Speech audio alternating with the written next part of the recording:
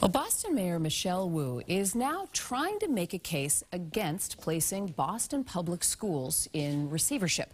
WBZ's Paula Eben joins us now live in studio. Paula, a state review of Boston schools is going to be starting next week. Yeah, Lisa, the week of March 28th, Massachusetts will begin its review of Boston public schools to determine whether the Commonwealth should step in to help oversee the school system.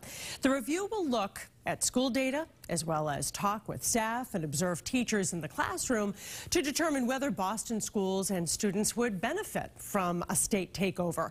A 2020 Pioneer Institute study showed 1/3 of BPS students ranked at the bottom 10% statewide.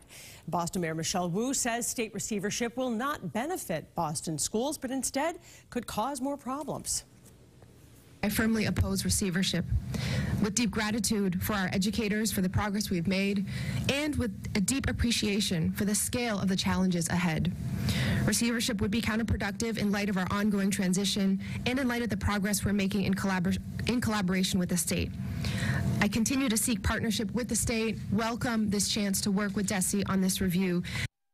Now, this is a real time of transition for the Boston Public Schools. Once again, the search is on for a new superintendent of schools after Brenda Cassellius announced she's leaving at the end of the school year. And this will be the 4th superintendent, David and Lisa, in the last 10 years. All right, Paula, thank you.